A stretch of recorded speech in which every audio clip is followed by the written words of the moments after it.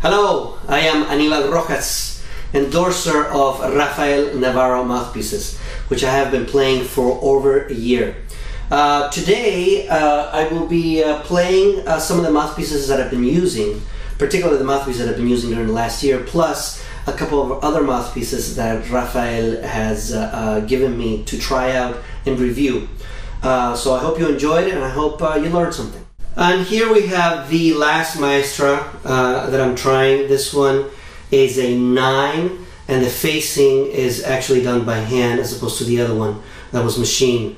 And let's see how it plays.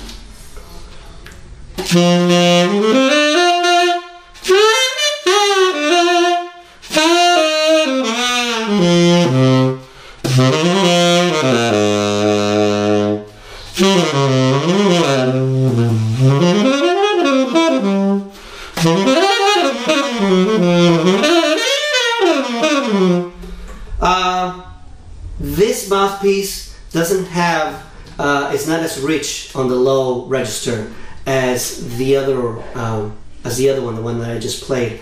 But it's much quicker in terms of response. Also, it's fuller up top. It's more even throughout the whole instrument. The whole instrument is more even from the low notes to the high notes. The other one had a tendency to favor more of the low end than the high end, in my opinion.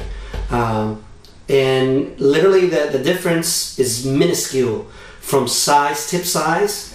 They feel very, very, very, very similar, but you can I definitely hear a difference in the tonality and how the note sits in the with the low register compared to the high register.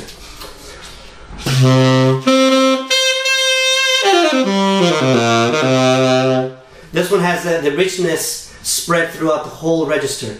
The other one had the richness more on the bottom, almost like the other mouthpiece is a great mouthpiece to play ballads. This one as an overall could probably cover anything.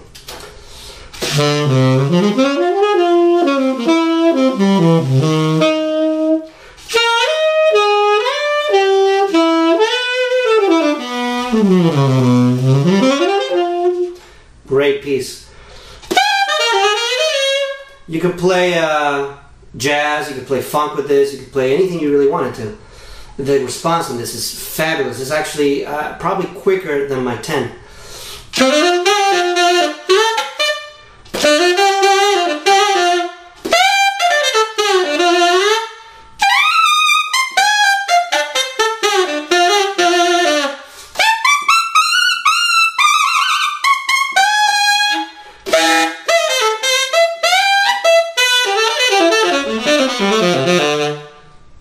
Sings throughout the whole register, low register, middle register, altissimo register.